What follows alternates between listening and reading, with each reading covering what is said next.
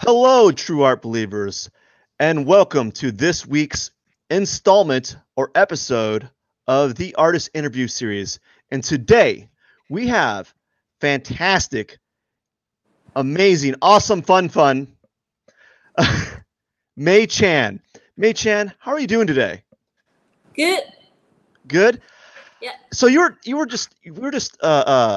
had a lot of things going on before we even started this live stream. One thing that you mentioned, you did a bunch of things because your day's ending. Yeah, your day's it's wrapping up. My day's just beginning because of the time gap between this conversation. So your day's ending. When you said that you had like dinner, what'd you Yeah. have?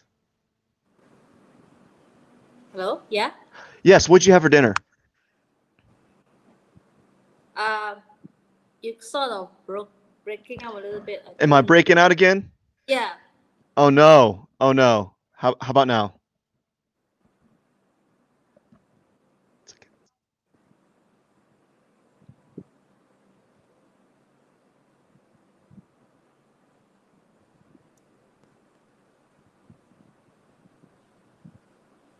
How about now?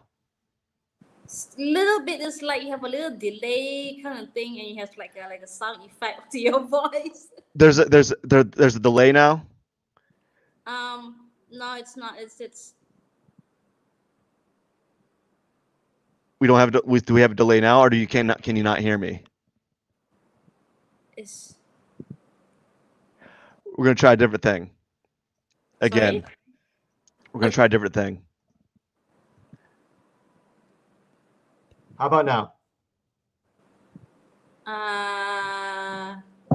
Can you hear me now? No. It's still weird. It's because I'm using the mic on the camera. Is it low? Is it like low? Just keep talking. Okay.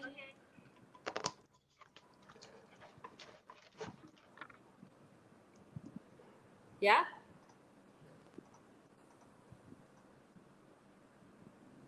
Uh. Okay. Now I totally couldn't hear you. You're totally silent, but you can hear me. Weird. I can't hear you right now. Yeah, totally can't hear you. Like totally muted out. How about now? Okay, cool. Yes, loud and clear. Oh gosh, this hasn't been the first time it's happened. The only reason why you can hear me now is because I'm using this. Here's something funny. Actually, we were just talking about this.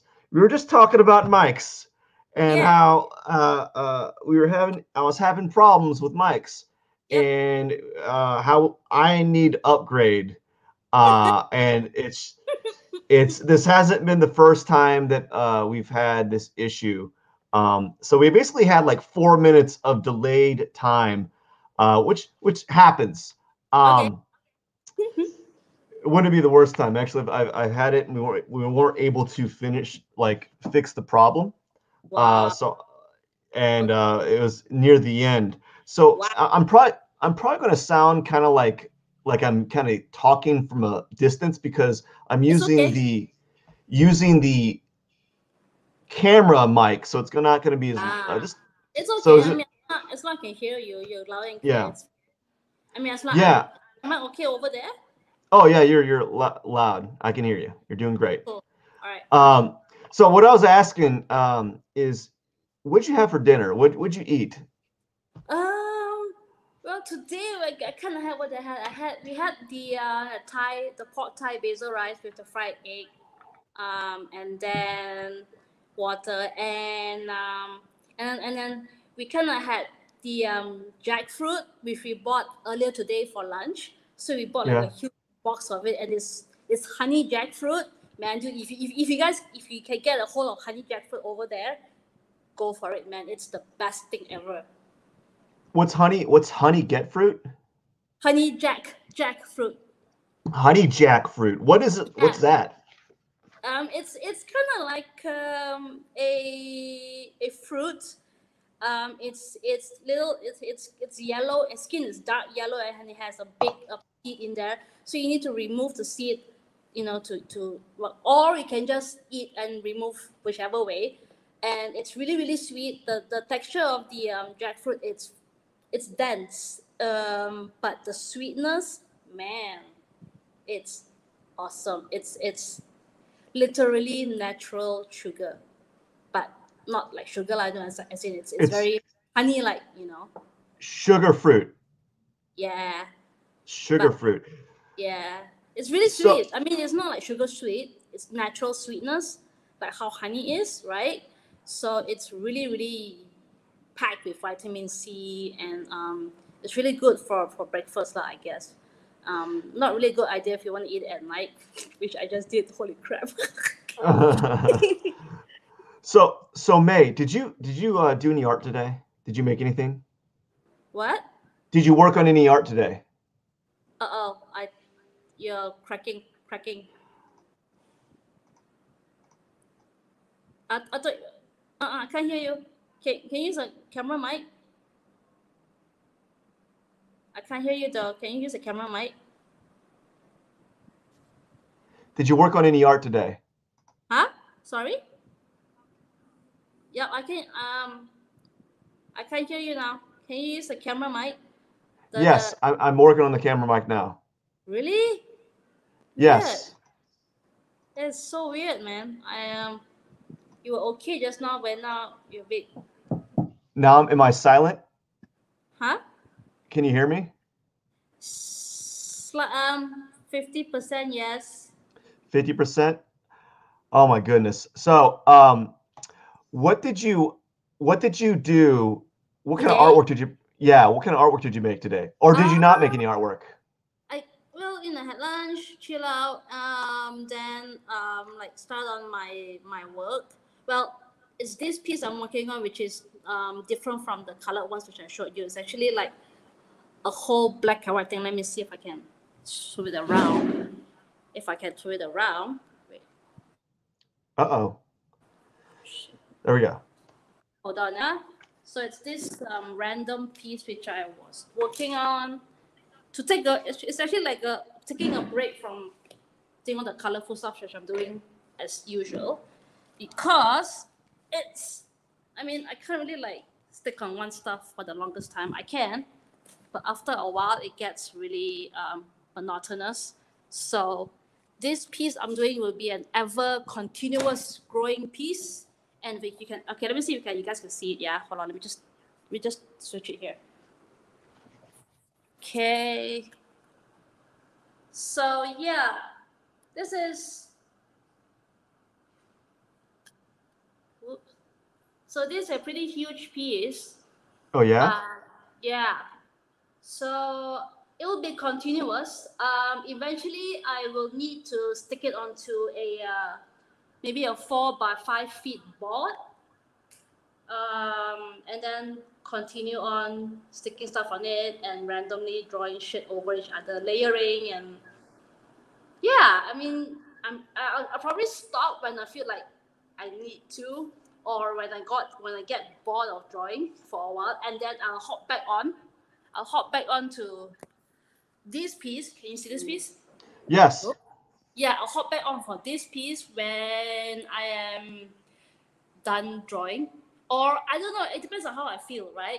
So yeah, I actually stop midway towards the black and white and continue back this one and go back and forth because before that piece I finished this piece. Oh, can you guys see? Oh crap. Oh. Yeah. Right? So yeah, so what's that piece about? So that piece is basically a 3 by 3 feet on the board. So this board is the MDF board, right? So MDF? Yeah, it's kind of like this recycled material kind of board. It can be thin, can be thick. Mine's the thinnest one. So I got this from my friend who's a framer, and so this one is basically my Kawaii kaiju. and it has more of a Malaysian thing going on. Because most of it I put in the Malaysian theme. So this little fella you see, okay, let me just. If you see this little thing here, we call as the Milo, the chocolate malt drink. Right. Yeah. So the reason why there's a dinosaur there is we actually called the drink Milo dinosaur. A dragon Milo dinosaur. Yeah, we call it a Milo dinosaur because you see this part here, this little bits of the whole hill of Milo powder. We actually pile it high on top of the drink itself, right? And then Yeah. you can choose to remain it there, or you want to stir it or whatever not. So it's kind of like a extra topping of chocolate malt powder. So that is that, and I would say that every Malaysian kid's dream chocolate malt drink lah, basically. I know it's full of sugar and shit, but yeah, we love it, you know. Mhm. So it's kind of like a treat for us. So that's why I put it there, and it's kind of reminiscent of like a childhood thing lah, you know. And yeah, so basically this is this fella. Oh crap. So basically, I'm sorry. I'm trying to adjust. So he eats a lot, and he's actually riding on a little trapeze. I don't know, it's a stall on wheels, which with rocket fire, right? And let me see if I can look a little closer to you guys. I can see that little. Oops, angle sucks, angle. And you said this was on MDF, right? That's medium density fiberboard. Is that correct? Yeah. I would say it's a fiber board. Yeah, you see the little propeller there? Oh yeah. Can you see it? Oh man, I can see wings. Yeah. Hold on. Let me just. Nah. Okay, so I feel like I'm in a ride, a picture ride that I can't really control. But that's the cool part, right? So what material? What is it? What kind of paint is this made out of? Is this like a acrylic and ink, or what's this made from? You mean the board or the artwork? The artwork. What are you using? Acrylic markers, all pastels, mostly acrylic markers, and then the little wings part and this part you see here, right? You see the ice kacang. Oh crap.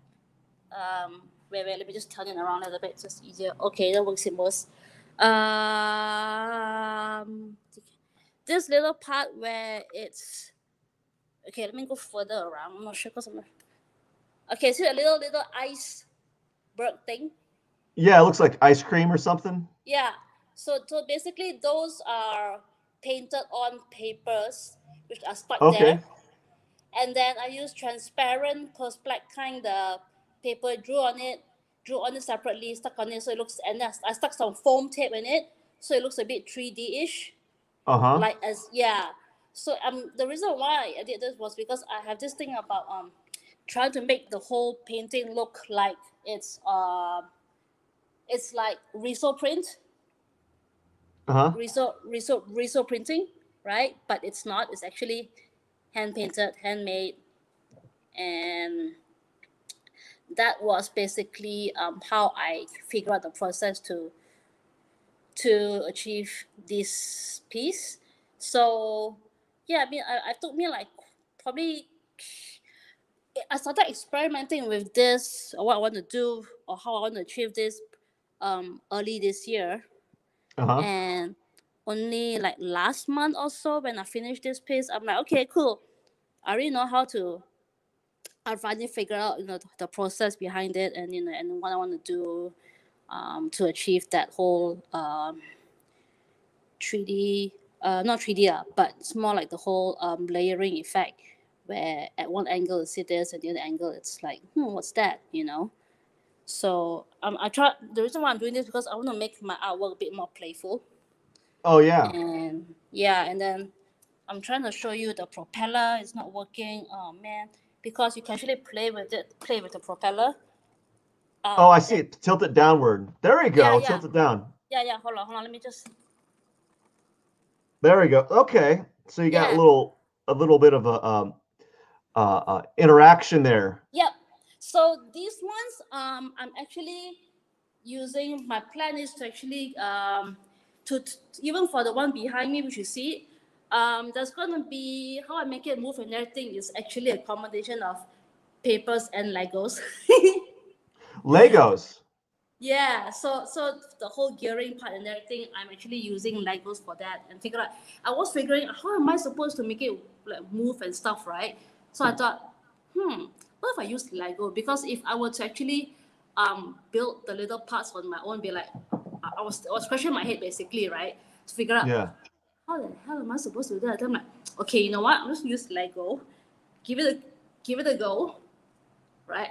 And see how it really turns out. So I'm like, hey, this is pretty cool, right? Okay, lah. So I'm gonna use Legos for most of the moving parts of my artwork.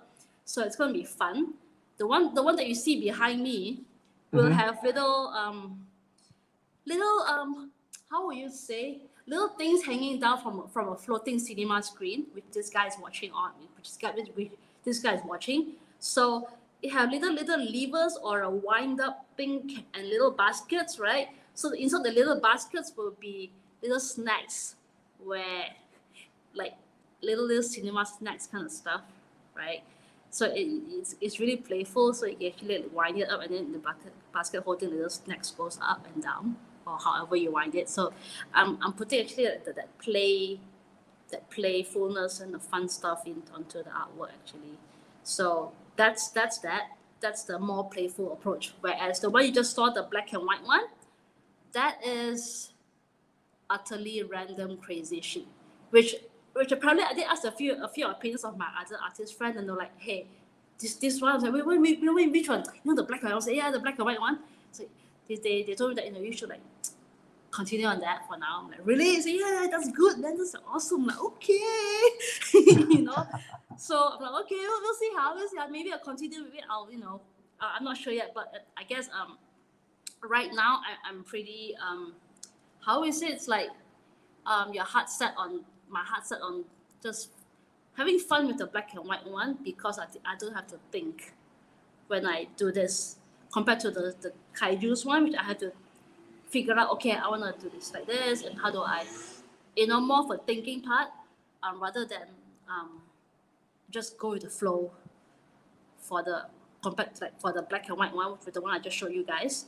Yeah. So yeah, so it's one's free flow and one is more structured, because I've been doing these structured ones for the past 1 month plus, and I got nope.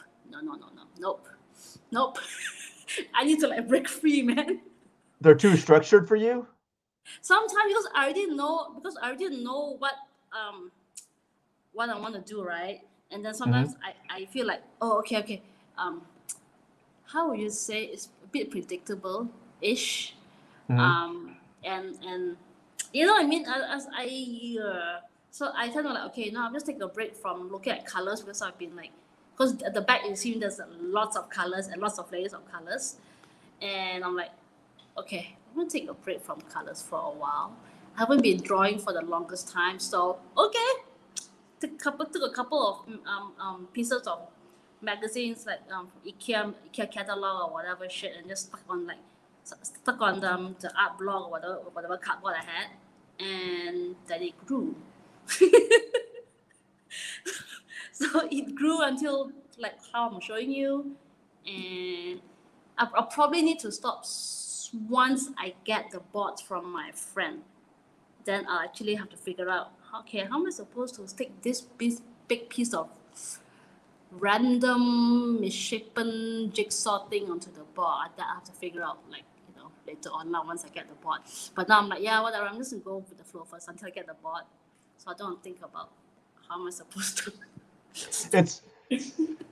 It's kind of funny because those kaiju pieces are meant to be really playful and fun and like childlike, but they also have like the most pre-planning and structure to them. Yeah. So like you have these tension, right? You're like, like I'm not supposed to be planning these things, but I am. And Mm-hmm. so, which is weird. You think, oh, well, this is all playful and fun. We don't think about the work having like a process before it. Mm-hmm. Yeah, it's weird, right? I mean, I never really realized it until I started doing it, like, which is, I think that's the fun part of just doing it and then realizing Yeah. that, huh, this may take some time. This may take some more of a structured way of making it rather than la la la la la. I'm just gonna like whack some paint. I'm gonna like whatever stroke, just whack it. I'm like, although I am the kind of person who's like I just want to whack it sometimes, but I think sometimes I need sometimes to achieve what I want to do. Sometimes it needs a little bit of structure, I guess. Yeah. Which yeah, and sometimes I guess a bit too long doing structured stuff. I feel okay, I need to break free for a while and just do some wild random drawing. I used to call it doodling, but I don't really like it anymore because doodling has not much of a purpose, as in it's just aimless, pointless. There's no idea behind it. Whereas right now, I think the drawing I'm doing, it has sort of a purpose where this black and white one, which I showed you guys, I'm actually naming this series. There's two names to. I mean, there's two sets of name. One of it, I'm actually calling it distractions interrupt. What? Distracted interruptions, right? And then another one, I was thinking either calling them distracted interruptions or disruptive interruption. Either one, I'm not sure yet, but it's one of those, right? So the reason why I named them disruptive and interruption is because that the layered parts and the whole random different strokes mediums of I'm using in this artwork is because it's to break away from the norm, break away from what I do every day, break away from look at that pretty cute kawaii character, and then I'm gonna hit it with like random big brush strokes, which is it goes over it to like I don't know probably like shock the hell out of people, like what the hell is she doing? That's like a decent cute looking character and she just whacked it with him. I'm like, yeah, so I mean, yeah, it's supposed to like force people to not think but whoa. Just to freak you out, you know what I mean? So because and I think that was the whole purpose of me doing this, was just to I guess for me as an artist to just let go sometimes, because I mean we do let go, but it's just different, like the ones I'm doing in the back. I can't let go too much, because if I let go too much and just do a random throw, it'd be like shit, no, It's you not going to know. look good. Yeah, so this piece I'm enjoying because I'm just letting myself go, having a go, having fun with it. And if I do a couple of pieces more, I'll see where it goes, And I don't want to just stop doing this, because I think it's pretty cool and it's fun, and it gives me a whole leverage of the ones I'm doing in the back, which is more. It's still fun, like you said, it's very contradictive, where it's fun and playful, but there's a process behind it.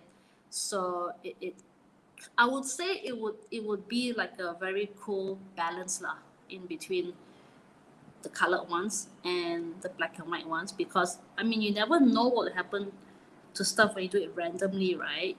And it looks and it's fun, and then you have fun making it, and people tend to take attention of maybe this random one. I mean, who knows, right? So yeah, I'm just gonna continue making these crazy black and white pieces. I'm actually also asking people on Facebook to give me anyone who's actually have old stash of magazines.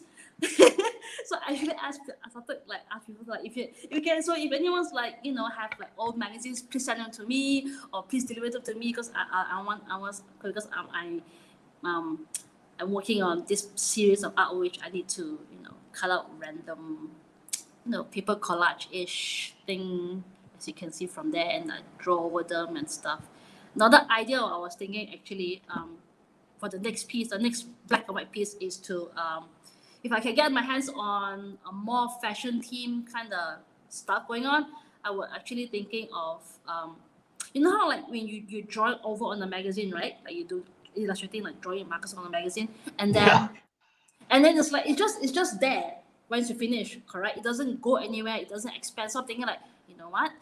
Next time I get those magazines, I'm gonna like draw halfway through the page over the character or the model, rip the damn thing out, stick onto the large board and start, and that will be starting point of, you know, of whatever it's gonna end up looking like. You know what I mean?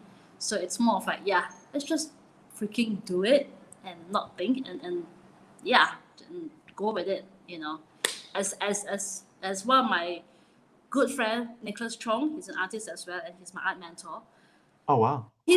So his favorite phrase, right, to say whenever I'm like, you know, I'm not really sure, blah blah blah. Then he go, hey May, you know what you should do? I said, what? Just whack it. I'm like, really? Yeah, just whack it. I'm like, okay, if you say so, okay. You know. So I'm like, okay lah. So now I am literally doing what he used to tell me, like, we just whack it. I'm like, okay lah. So I'm literally whacking it as I go along. Okay, it sounds really wrong, but it's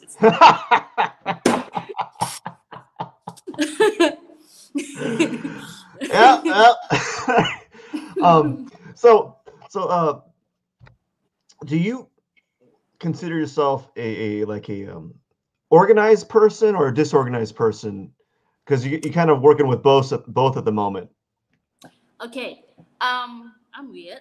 I am a little bit of both. With me having a background as a designer, right?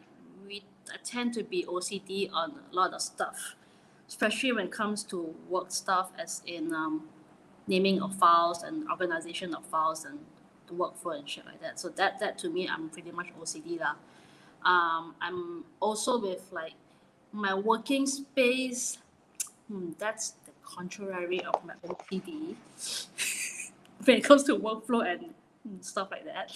I'm right now, as you see behind me, it's a bit of a mess. Yeah, so I'm already having plans to actually Marie Kondo the crap out of my studio space, which is which is my living room. So I've been planning to like, okay, get those boltless metal shelves. Then you can build it on your own, just whack the mallet or whatever you call those, right? So I'm thinking of getting those and a bunch of storage boxes and shit, and some stuff, some like those whatever, what was that? Sliding thing, drawer thing from IKEA. What this for drawings? Flat files? The sliding drawer thing, you know, which you can just attach onto the metal shelves or whatever, not so you can just, I don't know, I have to figure some shit out. So basically that, and then storage boxes and yeah, some DIY stuff on certain shelves which I have, which certain shelves or boxes which I have with me since the longest time, because those boxes were for my mom's.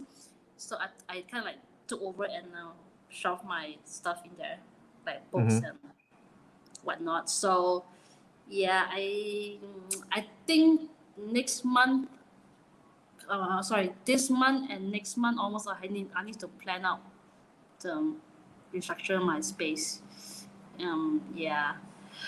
So I am a little bit of both. I've how I got started with my Marie Kondo shit, right, is I was running out of space to put my paints and my pens. Speaking of my pens and markers, it's I lost count. Even my boyfriend was telling me, you know, I swear you have at least 1,000 plus freaking pens and markers. And I'm like, I don't know, I don't count. I lost count. I stopped counting.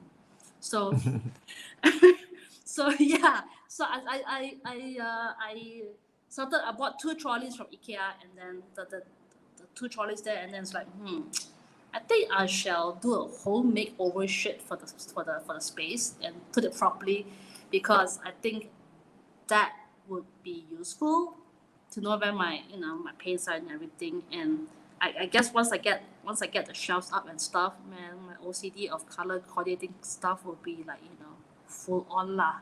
Like Monica Geller would be so proud of me. So yeah, so that's in the plan. And as you were saying that organized, disorganized, I'm a little bit of both I think. Yeah. Do you when you do you find that the busier you get, like with your art, Mm-hmm. the more disarray or disorganized your studio space kind of gets? Yeah, I guess. Yeah. Especially Sometimes. especially especially when you start working and you're just like cranking out lots of work, right? You're just like, oh, Yeah. I'm done, and then I'm done, and then you don't have to, you're like, I don't want to spend my time clean filing my drawing. I want to go back to drawing. I'll deal with this after this Later. whole spiel of getting work done. Yeah. So that Yeah. because Yeah. that's because I just by looking at your drawing, you showed me your improvisational like drawing in front of you. I Yeah. got that feeling where like, oh, Yeah. Maze is going to town on this drawing. I don't think she Uh-huh. wants to even bother with cleaning up anything around. Yeah. Yeah. And I looked at some of your sketchbook work. Is that sketchbook work? It looks like it's sketchbook work in your in on your Instagram page. Is that Sorry. or can you hear me? Oh no. Crackling, crackling, I'm crackling again. crackling. Oh man, I'm gonna give. No worries, no worries. How about Breaking up. now? Now, can you repeat again? Can you hear me now? Okay, cool. Yes. Oh, I'm gonna have to. So what happens here? Here's what's gonna happen. Okay. Once I end this broadcast, Oh crap! not now. Again. It's happening again. Oh gosh. How about now? Can you hear me now? It 2 minutes ago it was cool. How about now? Okay. Almost there. Almost there. Okay, now it's clear. So this was gonna happen, May. Okay. When I end this broadcast, StreamYard's going to say, "Did you have any problems? How did it go?" And I'm going to put bad because I'm like, "Listen, I had to swap between mics the whole time. So like the whole time I was talking to you, I was swapping between this mic and this mic back and forth just to get it so we get it going. So bad that I don't even know what I was going to say. I told it. Yeah, man. I just lost my whole train of thought. We were talking about. I totally did lose what I was going to say. So here's. I remember you were saying that you're working on some lot of work and then you don't feel like cleaning up at the moment, but instead it's like prefer it to clean up after. Yeah, it was gonna segue into like a point that I wanted to address. I think what I was pointing out to was your some of your work that I saw on Instagram looks like it's from sketchbook pages. Is that true? I see like they're folded in half. The what? Can you hear me? Breaking up. Just now was fine before you put your. Can you hear me? Cracking up, cracking. I'm cracking up. Oh man. How about now? I think your mic is cracking up. I think. How about now? Now it's almost there. Almost getting better. I really can't do anything. I can't do anything about that. I think it's StreamYard, man. StreamYard. It's my stream. Yeah. Okay. How about now? Okay. Yeah. So, I was going to ask about your sketchbook pages. Are the work that I see, is it based off sketchbook pages or not? What? Sorry? Is your work based off is some of your work based off of your sketchbook? My Instagram? Yes. Uh-huh. Do you have some work that's based off your sketchbook? Do you do a lot of sketchbook work? I think for the digital ones you see on my Instagram, it's all basically done in what was it? Autodesk Sketchbook. Okay. The photos, yeah. So the photos you've seen on the background is actually taken by my friend Patrick. So if he's pretty cool with his he's actually an architectural photographer, and he takes photos of buildings and cafes and anything architectural structures basically, whether it's been fully from the part of the construction to the end to the end process lah, basically.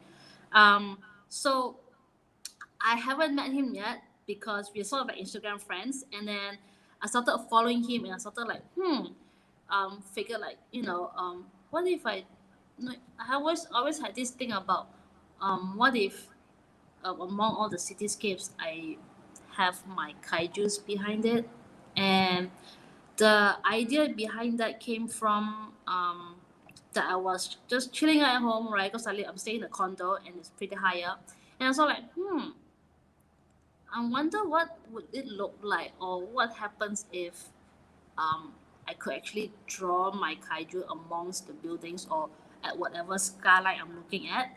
So that started the whole kaiju series, where I chose a couple of photos from Patrick's feed, and I actually asked him, hey, would it be cool if I could just take your photos and I draw my kaijus over it, and like it could be. Yeah, at first it was just the buildings and the kaiju interacting with the building itself. Yeah. And a lot of the buildings that he takes and whatever not landmarks are all local. So they're all like local Malaysian landmarks, which people pretty much are familiar with, like if you're Malaysian. So, and then eventually I was doing kaijus interacting with the buildings or things around it, and because for me, I always seem to put some kind of food element there, because I like to eat food, and if you come to Malaysia and us as Malaysians, the first thing we ask you is like, so have you eaten yet? Want to go eat? Let's go eat. Okay, this is the first thing we ask. We don't say hi or whatever. Say, hey, are you hungry? Let's go eat. It's the first thing we say to you. So good now. So that's why I tend to put a lot of food stuff or drink or whatever, not in majority of the pieces lah. And I asked Patrick, like, hey, is it okay? He said, yeah, just choose whichever you want. And I chose a few, and then as you can see from my post, every time I post it up, I will actually like include him in the tag, as in like in the photos by Hart Patrick and his tag him on his IG there, and most of his reaction was like, hey, that is pretty cool. I mean, I didn't know he loves to see like how I put my kaijus and how it interacts with his photos, and especially the ones which I think in this year itself I started taking the photos of more photos of cafes, and there's people in it, so the kaijus interacts with the person in the shot, so it's more fun, it's more engaging. And also that at one point I got fed up of drawing kaiju interacting with buildings and interacting with another kaiju. I was like, okay, let's make it more fun. Like, so I tend to prefer to change things up after a while. The main element is still there, but it's just changed a bit. A different perception, a different point of view kind of thing. I'll add stuff or remove stuff, so that it won't be the same damn thing, every single post. And as for my post right now, I have a thing. If you see my IG feed, I actually started rebranding it. How would I say, 2 years back, because if you scroll really up, right, the really early ones, the colors weren't that cool. There wasn't much of a branding going on. There wasn't much of a look and feel. Whereas now that you look at it, it has a more color coordinated feel to it, because a friend of mine, she's a designer herself. She is a creative director, and she owns Roadster. So she told me that I needed to like rebrand my IG. I'm like, okay.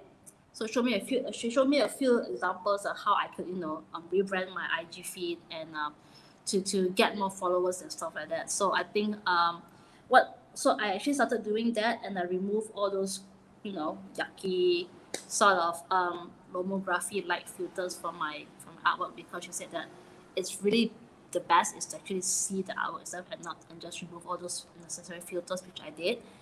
And eventually I came up with the strategy of using color coordinated backgrounds. As you can see in my time-lapse videos, if you go further, if you scroll down, I don't know, whichever way you can go, so all the backgrounds I actually color coordinate them. And Oh, yeah. and I actually bought like, colored cardboards and stuff for the background whenever I'm doing any time lapse. As for the digital kaijus one, I do follow. So I do follow up from the colors as well. So I actually choose the photos of his photos, which is similar color. If not, I actually tweak it in Photoshop on the iPad, and just tweak here and there, blah blah blah. And some of it I actually tweak it in Autodesk Sketchbook itself. So yeah, and then my feed now, I'm really like totally, how we say, controlling my feed, where I color coordinate shit. And right now, the latest one is a very dark blackish kind of feel to it right now, because before this was all white background, Yeah. white background, very clear. But now I'm like, oh, let's change it. I mean, it's still there. It's just that it's quite consistent. The background color is quite consistent. But yeah, so for me right now, I need to do 2 more digital posts just to finish off the dark, broody background, but really crazy. Oh, okay. You want to do 6 panels. Yeah, so so normally I'll go by 6 by 6 or 9 by 9 or whichever, but I normally will do 6 lah, I guess, because 9 by 9 of it could be quite lengthy sometimes, and I don't feel like doing all 9 same stuff. So either I tend to do 6 by 6 or 3 by 3. So for this one, I'm gonna add 2 more of like the dark background ones. Yeah. With this crazy layered effect.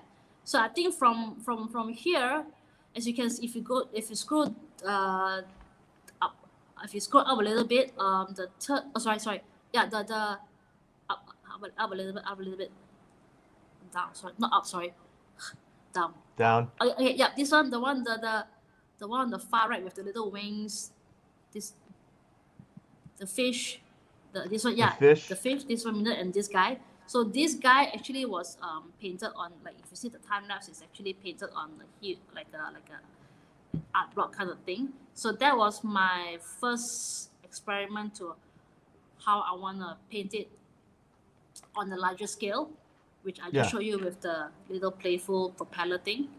So I started from this one, and then I tried it on digital and see how it looks like and everything, getting the feel of it, and then okay, I think I know what to do now. So I'll just start on the larger ones. Which is, So just trying out stuff before I actually figure out how I do it. But on digital, on the iPad, it's way much more easier lah. I just select his photos, and see what color I want to go for it, and blah blah blah. And normally, I think for me, I will actually just select 3 to 6. Or minimum, I just select 3 lah, 3 first, and then see how it goes, and then I'll do my thing on the iPad. The digital ones will normally take me, it depends, 1-2 days maybe, a couple of hours, 3 to 4, I think less.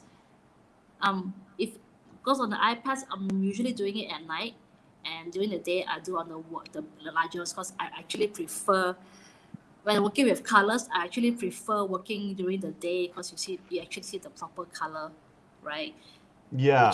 I don't like painting at night, because it's like, it looks different when you see this next day. I'm like, shit, the hell is this color, dude? It's like, it looks different. So at night, at least now I'm doing the black and white one. I can still work with it at night, because it's like, what color? And there is, but it's like, not so. There's not much of a shocking effect when you see next day. It's like, holy crap, what the hell did I do? So I think that's how my process is like. Just to target, started with the Instagram one, and so I actually start digital with the smallest format ever, and then I figure it out, and then I'll go big.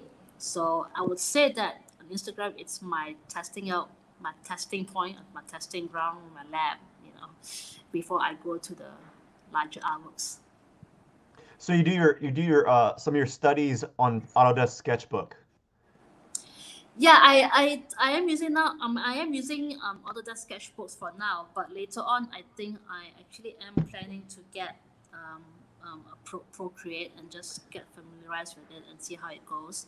Maybe Yeah. next year, I'm not sure. Yeah, because I'm actually planning on getting my own iPad because the one I'm using now it's a loan from a friend. Yeah, so They're I'm trying expensive. to, yeah, but it's okay here. The thing is, the problem is I actually wanted to get the iPad earlier this year. I had enough cash saved up, but thing is, this is before COVID, and there wasn't any stock. And then when COVID hit, crap. Okay, I think I have to Yeah. wait for a while. And even Yeah. now, I know that the 8th gen iPad just came out, and I want that, but I think I still have to wait because of the stockage and stuff, and yeah, and the whole shipping thing because it's quite delayed right now. Hmm. So hopefully I am able to get my own um 8th gen iPad maybe next year. I don't know. Hopefully it's ASAP because it'll be much cooler to actually do it on your own, as in your own iPad rather than one which you're on the loan with. So some of these look like you can put like 3D glasses on. What? And can you hear What? me? No, no, no, no, no, no, no, no, It seems no, like no. it seems like a whole like Some of these, crackling still. Okay, now you're mute. I totally can't hear you right now. Some of these feel like how about now?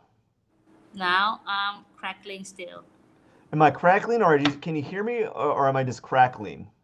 Okay, almost good there, but Should I just get really close? oh yeah, yeah, that's good. I got it. Um, so some of these feel like that you could Uh-oh. put 3D glasses on. Uh-oh. Matt, Uh-oh, it's yeah? happening again. Yeah, so some of these feel like you could put 3D glasses on. What? And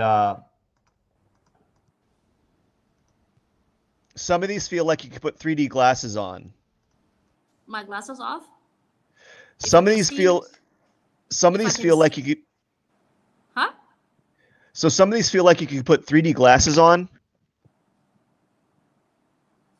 Can you hear? Uh, can you So try? one second. I'm gonna Okay, keep doing this. yeah, Um, you can't hear me? I can hear you now. Okay, so some of these feel like you can put 3D glasses on, and you'd have a cool looking effect from it because you have those blue, red, and yellow Yep. colors overlaid. Have you ever thought about doing that? Yeah, I do actually. I did. It did came to mind of like it'd be really cool if I could actually make it whole 3D when you put on the 3D glasses, and then it will look like whoa, what the hell, right? And that actually prompted me to actually I had an idea to put my work as like a VR on VR. I really actually wanted to do a VR walkthrough of my work, as in if people come to my show, my exhibition, um, if it's possible, everyone will be given a VR specs, or you can actually use the Samsung. I mean, whichever which is doable for people, right? So when they walk into my show, it's like, what the hell, dude? Can you imagine if my kaijus and everything is all hanging and crawling? And also it's like, oh, this is the totally mad trip, and yeah, that'd be really fun. My I did actually I don't know I'll think about it and then see how I can actually like if I can actually do like an actual 3D effect or 3D Yeah. glasses, and I feel that'd be cool though. Which is why this one is it's I think this is probably say like phase one maybe, and we'll see what happens next one because that part I need to figure as well where, but I know that someone Sackmeister figured it out. He figured it out really well. You remember Sackmeister, Steven Sackmeister? He's he's he's one of the world's pretty much a very the best concept designer. in the world, I guess, because there's this book, like an art book of his. If you Google Steven Sagmeister, dog 3D book cover, you see that the book cover is very holographic and it's 3D, like in the red and green kind of thing. So he actually made that happen as a book cover, and it's sort of holographic and 3D as well, but I think it's more of a 3D thing with the 3D illusion without putting on the 3D specs, which is kind of cool. That would be something I would need to figure out. I mean, he did it, yeah, duh. That's small scale, right? I mean, if it's freaking large scale, like, so that would take a little bit of planning and tinkering here and there, and see how it works, I guess. Mm-hmm. So, do you have any special techniques? Any special techniques that you use in your work? Like secret techniques no one knows. I guess for the whole achieving the whole layering look, it's more of how you wanna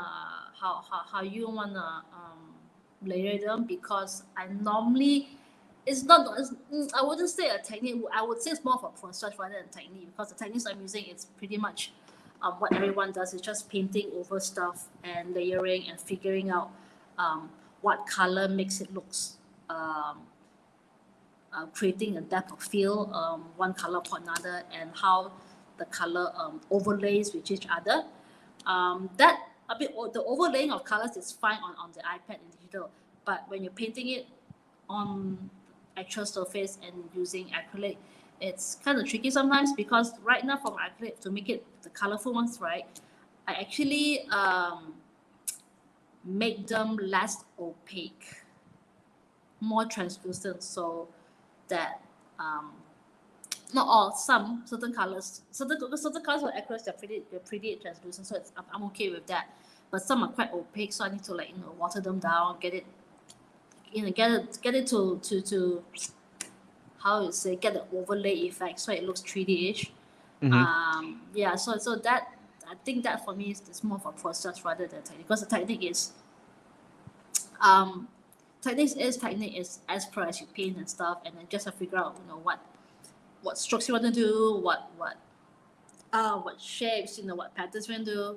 So I wouldn't say that it's a very technical thing. I think it's more of a process of figuring out how you want to overlay your colors. Mm-hmm. Yeah.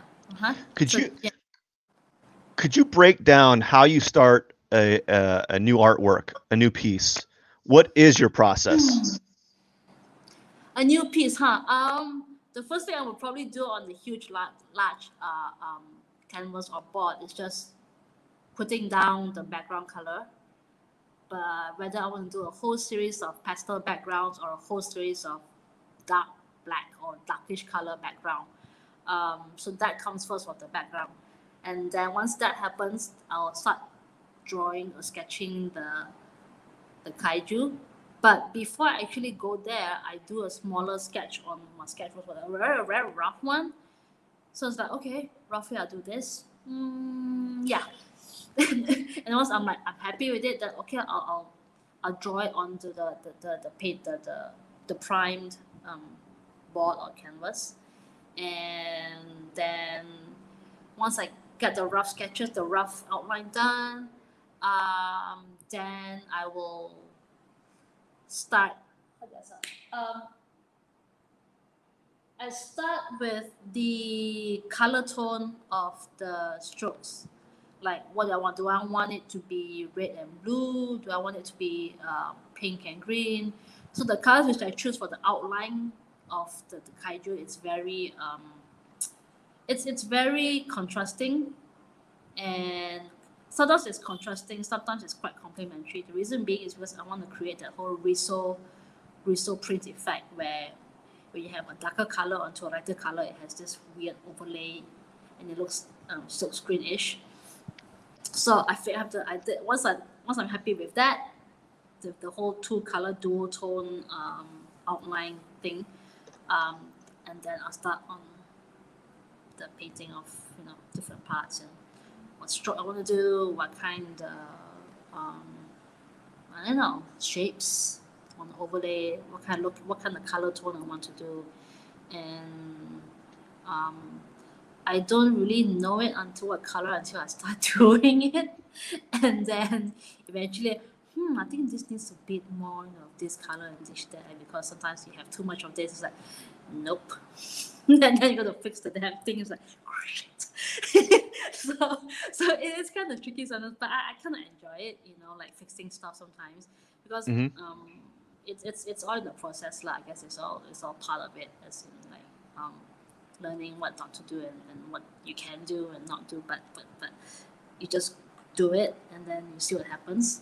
So, and then if it ends up like crap, like, okay, so now how do I fix this crap? Yeah, I just put it aside first, and I just do other stuff, and then I come back to it and I just figure that shit out. Because I think there's no point of just like stressing yourself or like just looking at it, because it won't do anything good to you. Just looking at it, cracking your head, and it's like, you can't think straight, right? So yeah, just go away and come back the next day or whatever I do to take my mind off it, right? And then just come back. And then, okay, now I'm just gonna like maybe do this and do that, or sometimes the whole solution part is basically I don't know, you sort of figure it out somehow. I don't know how, but for me it's really weird. I get ideas or the light bulb moment it's either late night when I'm about to fall asleep, which is stupid. I just keep coming at that time like, oh my god, shut up, I need to sleep. or when you're in the bathroom taking a shit, or when you're bathing, right? I don't know why, but I just I'm like, oh shit, no. So which is why at one point I've there's this one designer or illustrator or whatever, I forgot this guy's name, right? He actually has like waterproof paper sheets or whatever in the bathroom, and waterproof pens or crayons or whatever shit, right? So whenever anything pops up, and say when he's in the shower or when he's like taking a shit, he'll like turn to the paper and just start doing. I'm like, dude, that is genius. Yeah, so yeah, it's weird. So I think ideas comes out at the or how you wanna like fix some stuff. It just comes to you, and you can't really force it. So I've learned to deal with that in this year, I would say. In previous years, nope, I'll be a total OCD freak. We're like, no, I have to settle it now, like now, So yeah, so I've learned to like chill the F off this year, which is good, and it's been a year of learning, I would say. As I think this one it's quite applicable for everyone, I guess. It's like learning and self-reflection.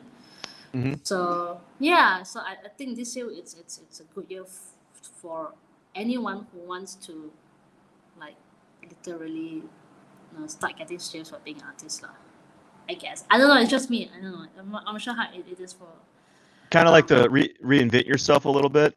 Yeah, reboot, reset, restart. Yeah. Reset.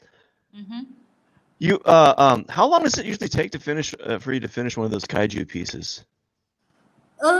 The 3x3 piece, the 3x3 feet took me maybe say give and take minus the days I'm working, 10 to 14 days, I guess, to the part where I figure out the Lego parts, stitching in the other papers, overlaying papers and the transparent bits, and adding my glue PVC noodle straw thing. Yeah, around 10 to 14 days, I guess. Very fun. Yeah, it is. So I need to, probably once it's done, I need to send it back to my friend to get it framed, like the backing frame for the board. Because initially I didn't really know what I want to do with it, right? So I thought like, can I just paint it over and see where it goes? And then now I'm like, okay, I think I need to frame it. So I told my friend that can I because I actually ordered another 4 by 5 feet for the black and white one. Oh wow. So yeah, so I'll probably bring all this back to him, ask him to frame it back before I start on.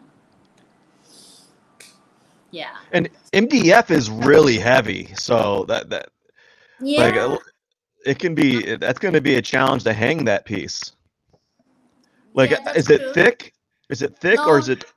It's quite thin. It's actually just 2 centimeters. Okay.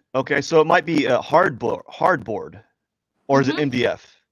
The frame itself, the thickness of the frame backing thing, it's literally I told him to just frame it like how you would do on a stretch canvas, the whole window thing, that cross window thing.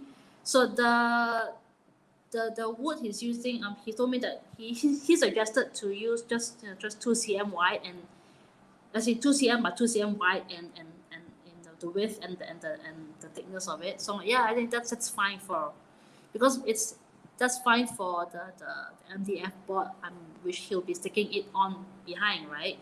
But if it's canvas, no, that's too thin. So canvas, at least minimum you need to do it, maybe minimum, I think 3/4 of an inch, the minimum thickness for a 4 by 5 or a 3 by 4 feet canvas.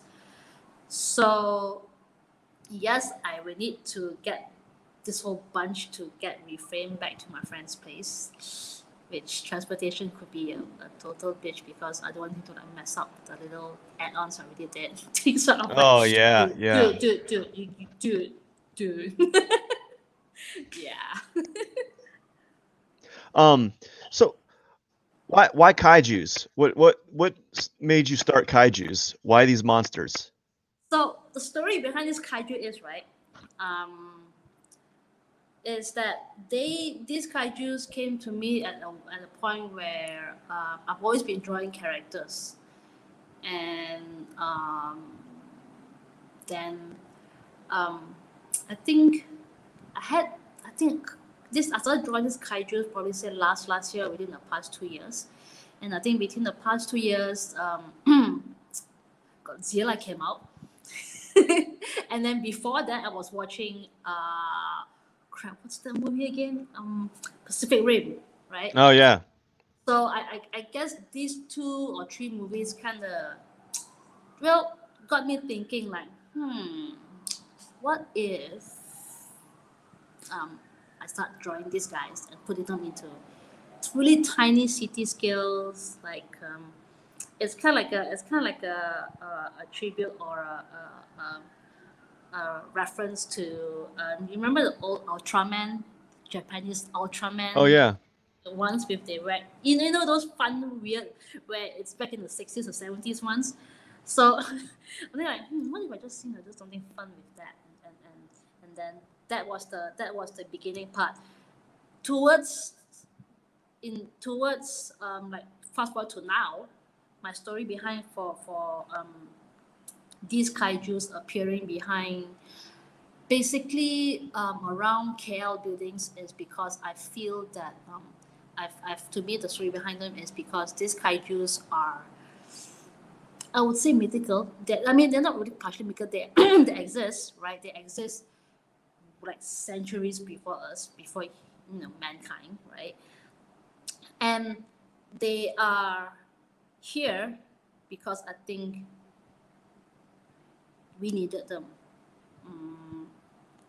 They won't appear to us as the world, to the human race or adults for that matter, because it's not the time, it's not the right time yet, it's not the right moment. And as you can see from all monster movies, you know what happens, right? It's when we can see them. So they are protectors, they are watchers, they protect us from whatever bad stuff, invasion maybe. So in a way, they are sort of like invisible Avengers And each of them do have the superpowers. I haven't figured that part out yet. But and only kids can see them because kids. I mean, they're not gonna shoot them. They're not gonna like start firing missiles at them. And that's my and which is why they only appear to kids. And only kids can see them.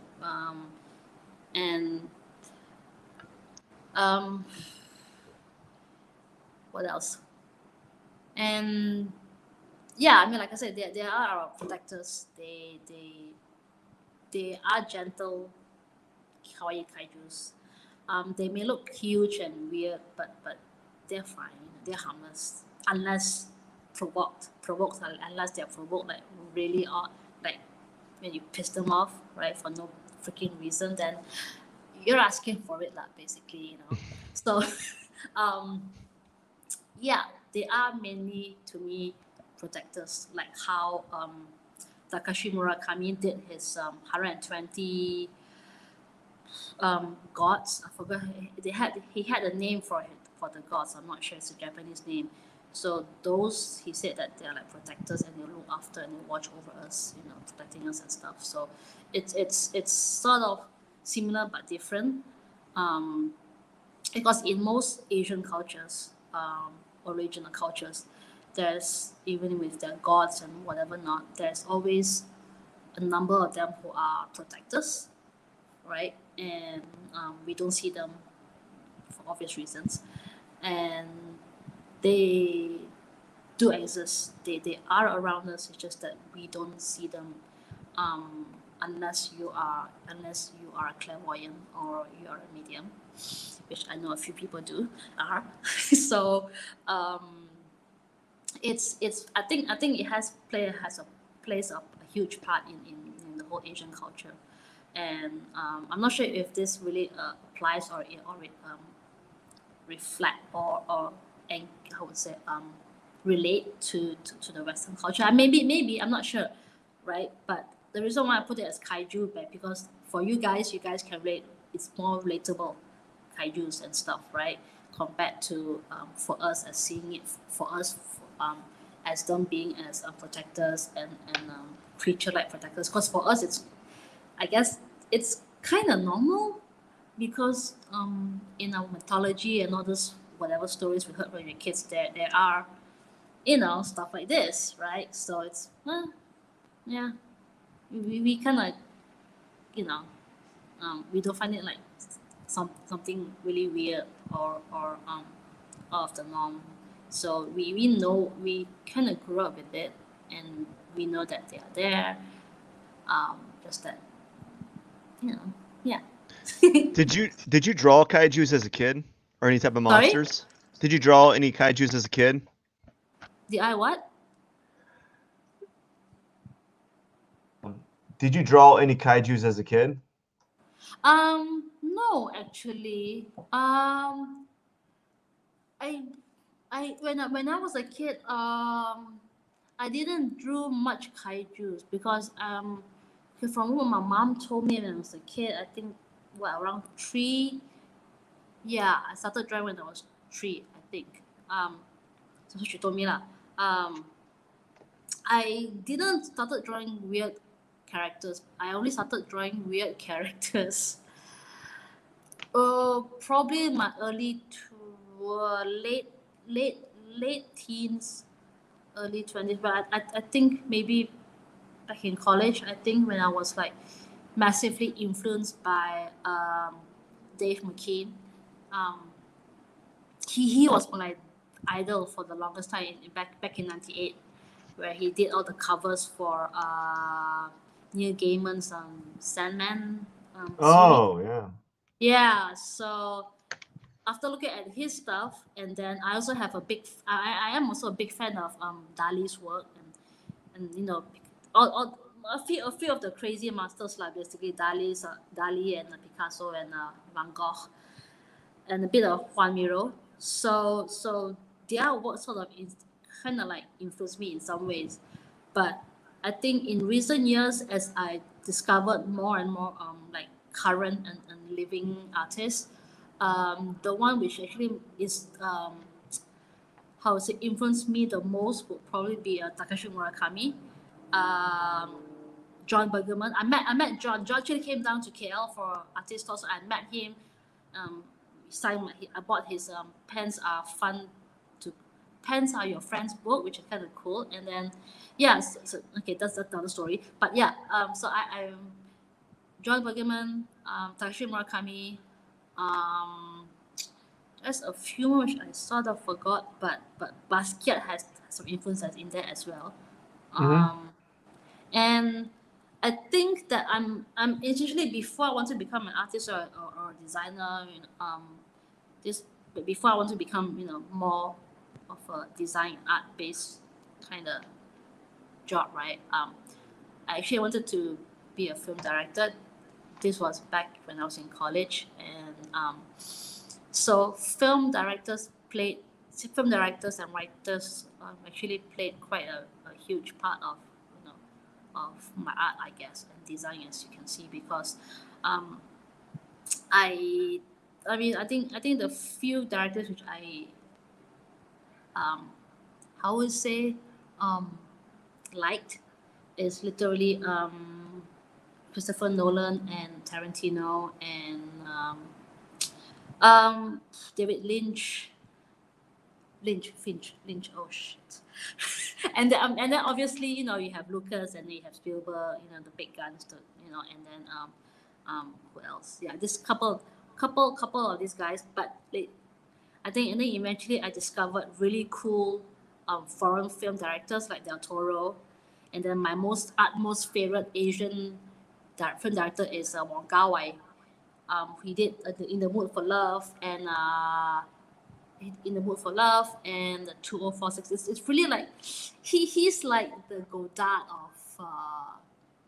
of Asia, sort of, but not so artsy like Godard, right? And yeah, so having said that, so which is so all this influence sort of gets mixed up in my art somehow, one way or the other, from films and the artists.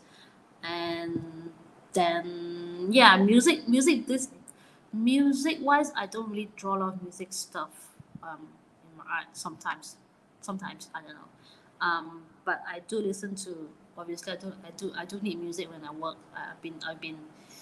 I've been doing that since, I don't know, since a long time, I guess. I'm not sure.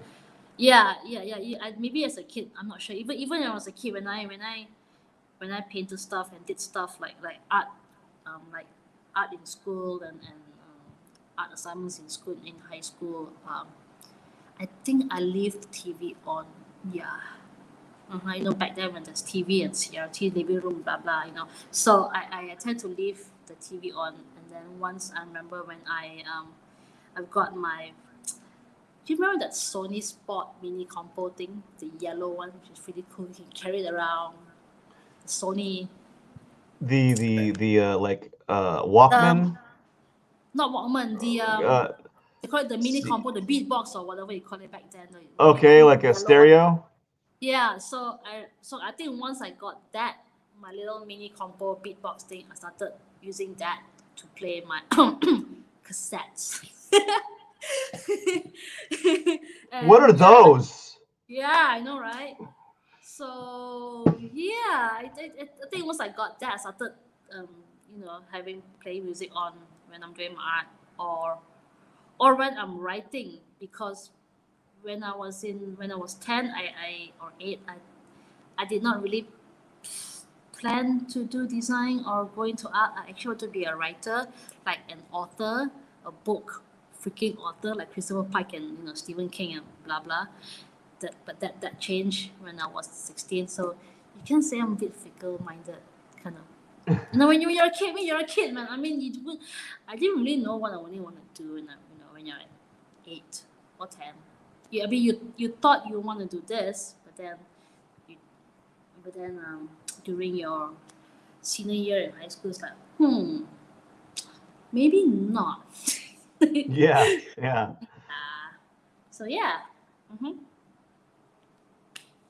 That was a great answer. You really went through like everything there. Thanks for sharing. What? That was a great answer. Sorry, what? Oh no. Oh my gosh. That was a great answer. A what? That was a great answer. Thank you for sharing. Ah, okay. Yeah. So I got a question here. What advice? Huh? What advice can you give to other artists?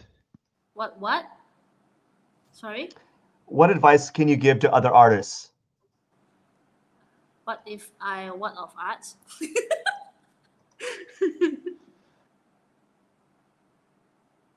What advice can you give to other artists? Huh? Sorry. What if Okay, you know what? Matt, you have your messenger on, right? Yeah. Okay.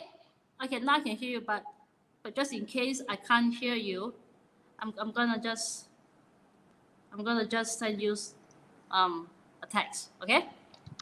What advice can you Okay. give to other artists? Huh? Sorry, sorry, I missed it. What advice can you give to other artists? What would I want to other artists? Advice. Oh, um, don't think so much. Yeah, just don't think so much, and um, I guess it takes time to figure out your style and what you want to do, what sort of stuff you wanna produce, or what sort of stuff you wanna make, what style and everything.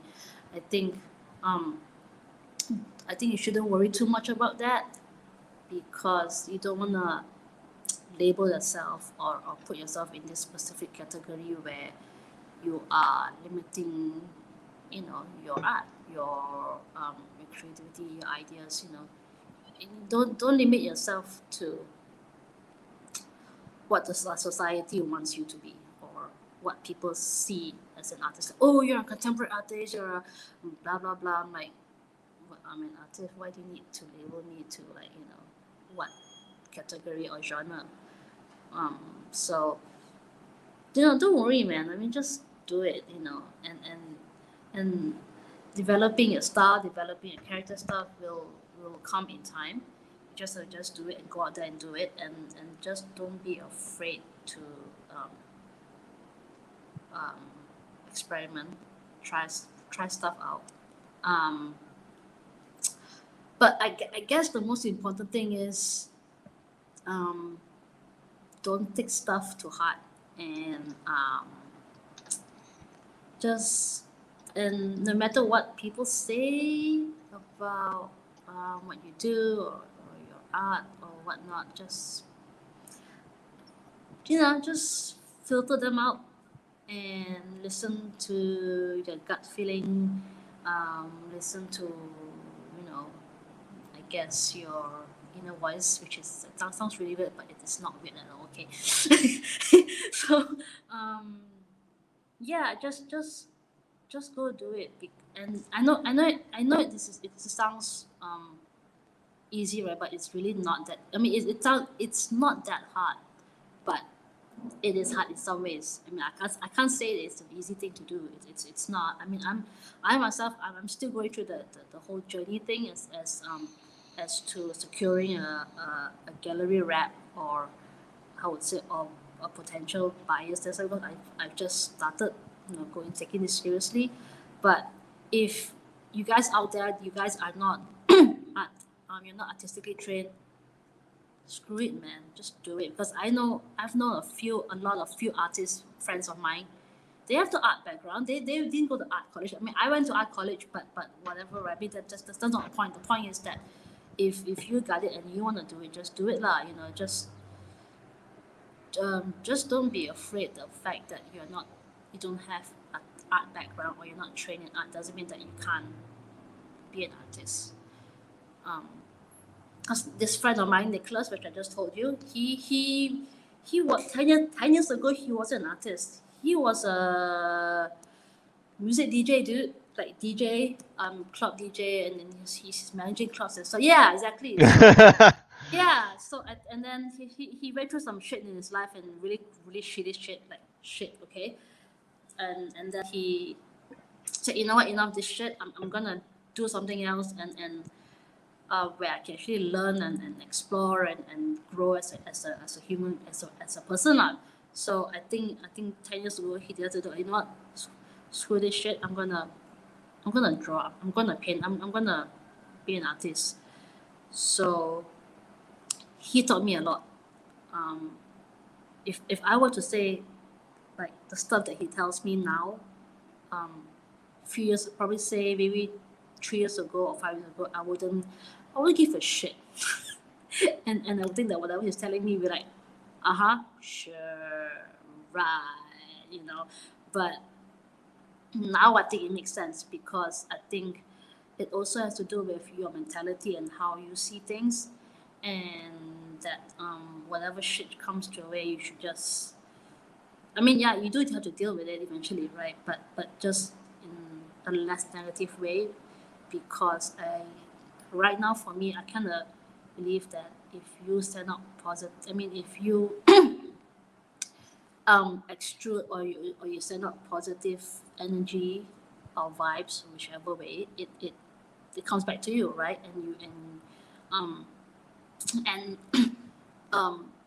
I mean, I guess good things that will start happening, little by little, eventually. I mean, you won't really see it like instantly. I mean, nothing was instantly, right? So, it takes a bit of time and some effort, as everything else, like life. So, yeah, I would say that would be my advice. Just keep doing what you're doing. Don't stop, because this is what other artists tells me as well, and other artist peer tells me as well throughout the past decade or so of drawing and start putting my art out there and stuff like that. These are actually my artist peers, which are pretty successful.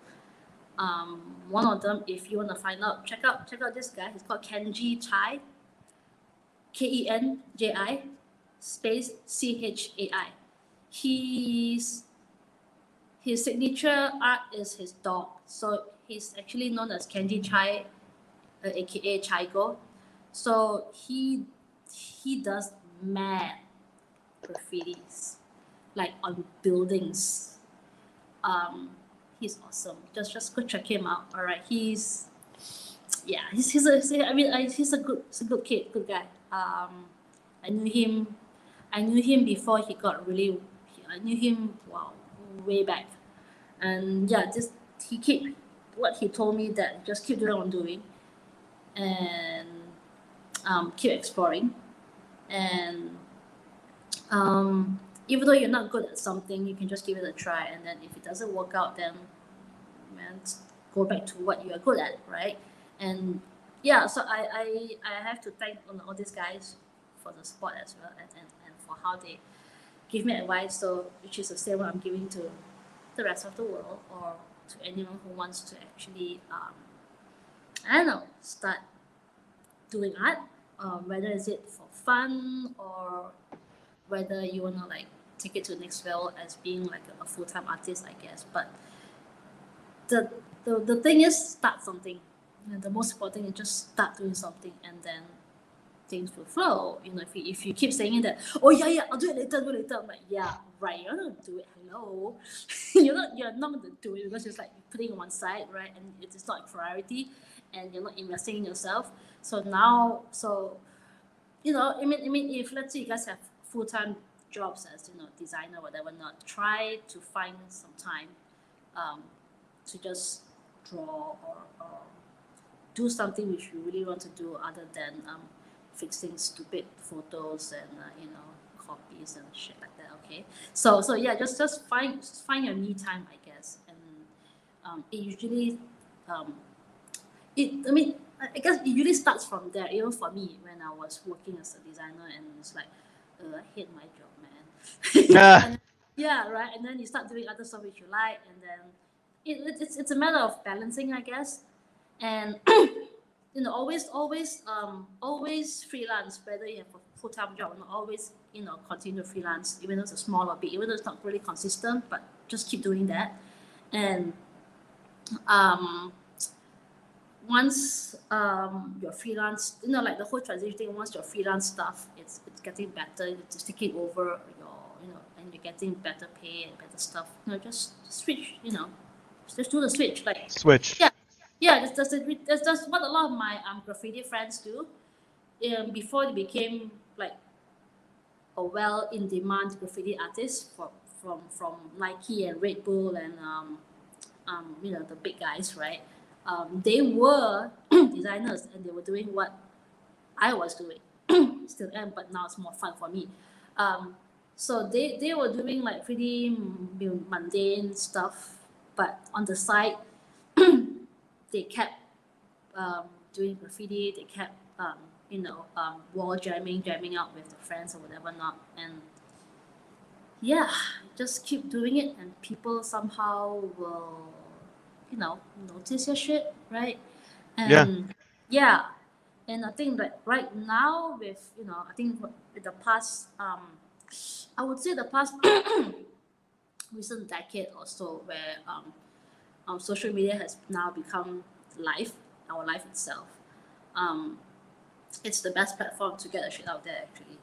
Actually, I started putting up my stuff on Behance in 2005, 2006. That's the beginning of digital and internet. No, sorry. Let me rephrase. That's the beginning of social media, and when a couple of years later, Facebook came in 2007, 2008. Before that, I think I was putting on my work on Behance, and then if you remember correctly, Flickr for your photos. And it's just find the platform which you feel most comfortable with, and the one that actually works for you. And like for me, I only found out that IG works for me in recent years, maybe since 2016. Before that, no, I don't think I really have a platform for me to put up my stuff. And other than Facebook, right? But and my Behance, on my online portfolio on Behance. But for me, IG worked really well because somehow people approached me for one mural jobs or whatever commission work. They said that they found me through my Instagram, which is kind of cool. It's like, okay.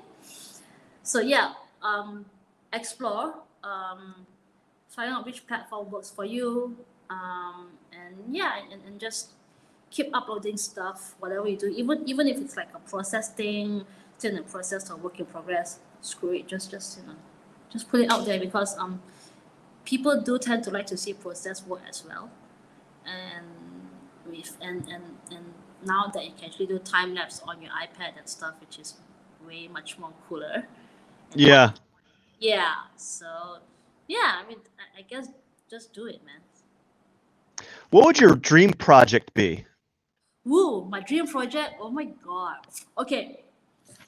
My dream project, right? This is so cool. John Bergerman, if you're listening, hi John.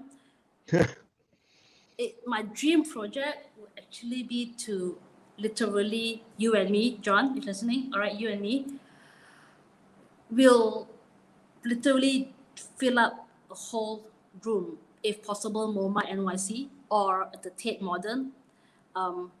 Fill up the whole damn room space with our drawings. And what else? And then give people paints and stuff, and they can just start splashing on our drawings. That'd be cool. It's kind of interactive and it's fun. And yeah, that's fun. That would be like one of my ultimate projects, which I want to do, if not with John Bergerman. That's one. I would say it's up there. It's up there with me having the chance to exhibit at the Tate Modern, creating this crazy weird installation show thing, which I already had in mind what I want to do if I have a show. It's gonna be the awesome fun show, right? Literally like what I call my book, and It's gonna be messy. It's gonna be interactive. There'll be weird. There'll be weird kaiju paper shit hanging from somewhere, and and and it just make people go, what the hell? Yeah, that's my whole point of, for me, if I do a solo show, it's gonna make people go, what the hell, dude? What the hell, dude? Like, so yeah, that's the feeling I want to get, and I want people to have fun at my show, because I'm also quite influenced by Kusama. She is awesome, and I would personally want to like meet her one day. Yeah, so her how she had the show of, leaving the whole room white and giving people just round stickers, like her little circles and stuff, polka dots. That's fun. So I think my playful concept ideas came from her, and the weird stuff is just from everywhere in my stupid crazy mind of mine. Yeah. Yeah. That's two. Sorry, not one. That's two. Two big dreams. Yep. Do you have any words of wisdom, life advice, or rules to live by that you would like to share?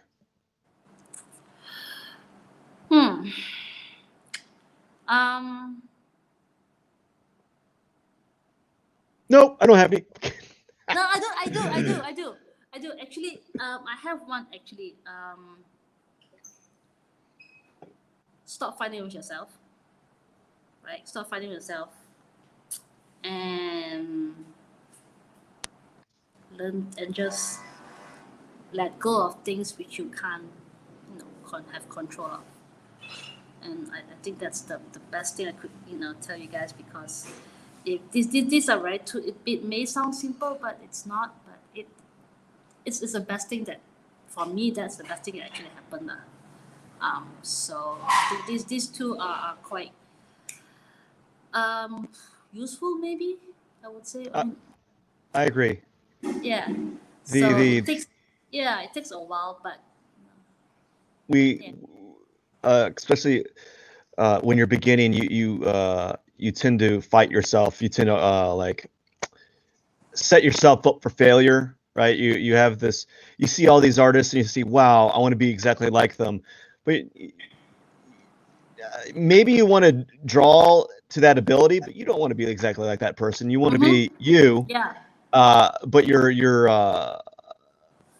reality doesn't match that ability yet, and then you'll fight yourself. You'll just you'll have arguments, internal struggles, and you can't let that beat you down, really. All right, May. Where can we find you? Where can people find you? They can find me on Instagram at This Is I Am May, all in one word. And they can find me on Facebook as This Is I Am May. Give me a shout out if you wanna, drop me a message. Give me a shout out on my IG. This is I Am May, all in one word, as in THISIAMMAL. Shit. Okay, I just misspelled it. I misspelled the is part, but yeah, This Is I Am May, IAMMAY. All in one word, all in lower caps, no spacing, just one straight up. This is I Am May. So that's where you find me. May, thank you very much for staying up real late to talk to me. No worries. I really do appreciate it. I know we had a few hiccups. I think it's this new feature they have, like this feature where it auto adjusts the volume level, and it might be causing. I might be talking too loud, so it's like just throttling me down. I don't know.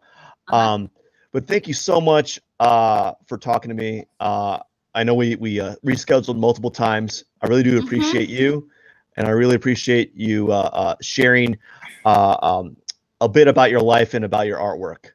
No worries. I had fun, and also thanks for scheduling and everything, and you're waking up like super early. And I'm really sorry about that, but it's I know.